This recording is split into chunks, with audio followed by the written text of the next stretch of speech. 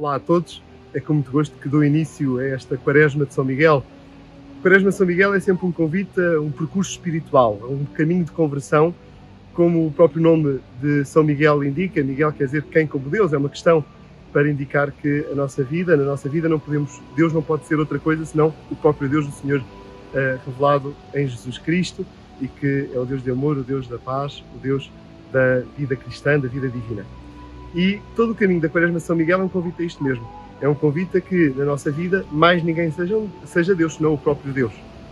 O caminho da Quaresma de São Miguel é um convite à conversão, um caminho à mudança de vida, um caminho ao encontro com Deus. Este caminho, precisamente, que eu convido todos a fazerem nesta Quaresma de São Miguel, caminho interior, caminho de conversão. E converter e mudar custa, é difícil, porque muitas vezes estamos habituados a realidades, a defeitos, a pecados, a coisas que nos afastam de Deus.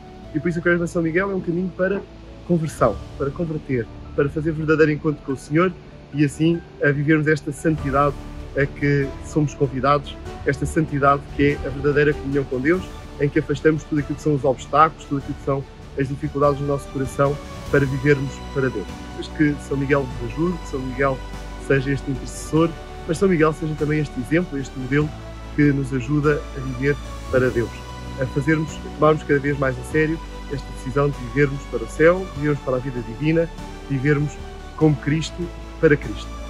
Votos de uma santa e feliz Quaresma de São Miguel e desejo uma boa caminhada.